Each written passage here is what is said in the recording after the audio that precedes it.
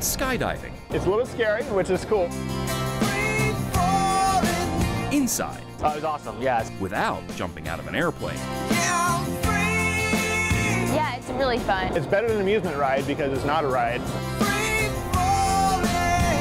This is iFly, the region's first indoor skydiving facility. It's kind of the hottest thing in town right now. At 12 feet wide and 48 feet high, it's been designed to replicate the freefall experience of skydiving from 12,000 feet. It's really neat. It kind of gets you out of your comfort zone. Developed some 20 years ago by an experienced skydiver, iFly has grown to 37 U.S. locations, with another 16 worldwide. Its Concord location, which opened last spring, is the first and only in the Carolinas. Basically, when you skydive, it just feels like you're floating on wind, and that's exactly what it is in there. It never feels like you're falling, your stomach does not drop. You just get in there, you don't feel like you're falling, you just feel this massive amount of energy coming at you with the wind. Flyers can schedule a time or just walk on in. After signing the waiver form and choosing a flight package, they get fitted with a flight suit, helmet, and goggles. Then watch a 5-minute video with all the do's and don'ts. Your instructor will share with you the different hand signals that you need to know before entering the tunnel. Since the wind is so powerful and loud,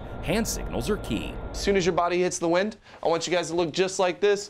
Basically a big X with our arms bent, okay? Legs a little wide, nice and straight, chin up, looking straight, arms extended out in front of our eyes, elbows slightly bent, hands kind of close together, out in front of our eyes. All flyers have to do is lean in. The wind and instructor take it from there.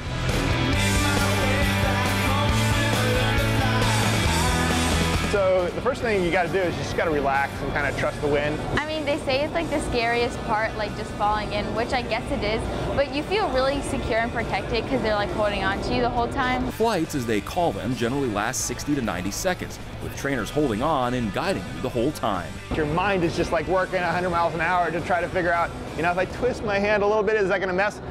You know, because that's how you steer. You basically, you control like that, and they're giving you visual cues from the outside. But beware of flapping cheeks and wind shooting up your nose. You do get a lot of wind up your nose, so you got to remember to breathe out of your mouth. If I come back, I'm using a helmet, full face.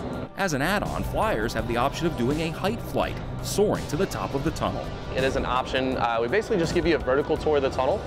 We grab onto the side of your suit. The instructor does all the work. All you have to do is kind of just sit there and really enjoy the experience. Wind speeds fluctuate depending on the person's height, weight, experience level, and how well they're moving around. The whole training, from gear up to training, takes about 25 to 30 minutes. And then the whole tunnel experience is anywhere from about another 20 to 30 minutes. Okay. So about an hour in total. The biggest differences between this and doing the real thing? No jumping out of an airplane and no parachute landing. But that middle part, the flying in the air part, is pretty much exactly the same. The only thing you don't get from here that you get with skydiving is that the fear factor of as you're climbing and climbing and climbing and thinking, oh my God, did I make a mistake? Am I really going to go through with this? All of iFly's trainers have tons of real-life skydiving experience, as well as countless hours in the tunnel. When groups wrap up their flight session, trainers like to show off their skills, some of which are pretty amazing. Charlotte native Braxton Polsgrove started with iFly 2 years ago at its Atlanta location. He then jumped at the opportunity to come back home. I have about 1,100 skydives. I've been jumping for about 7 years.